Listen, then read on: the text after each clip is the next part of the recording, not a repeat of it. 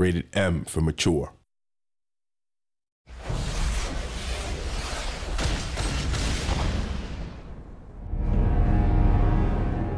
I'm Joe Madureira. I'm the creative director at Vigil Games.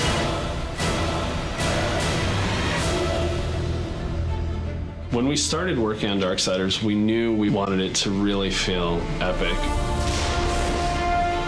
You play as War, one of the four horsemen. This war comes to Earth and wipes out humanity. Nobody really knows what he's doing there. Even he's not quite sure. What in heaven's name have you done? There's a conspiracy between heaven and hell. I answer the call. It all gets pinned on him, and he gets imprisoned for 100 years, and he's given the chance to come back to prove his innocence.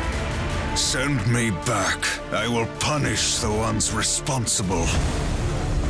It takes place on Earth. Now there's angels and demons all over the place. Heaven and hell. It doesn't really get more epic than that. It's good and evil, literally.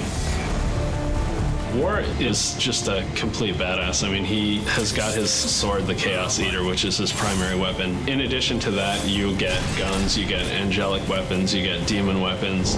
You have a horn that you blow that knocks enemies back. Really, there's just a ton of different weapons that at your disposal, and when all else fails, you know, picking up a car and just dropping it on a guy's head is pretty cool. Ruin is War's powerful supernatural steed. He's not a typical horse. You can summon him, unsummon him, and you can fight from horseback. You can use your sword, you can use guns, you can just trample smaller enemies. War's main adversaries in the game are the demons that serve as the army of the Destroyer, who's this mysterious enemy that's sort of surfaced. There's a band of angels that are also fighting the Destroyer, so he'll have to deal with the angels in addition to the demons as well.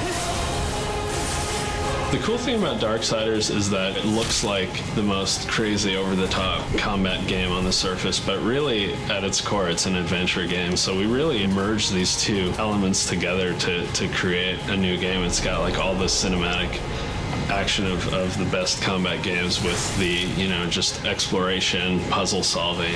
Every character is huge, the weapons are huge, the monsters are huge. I think that lends itself to the big, epic scope of the game.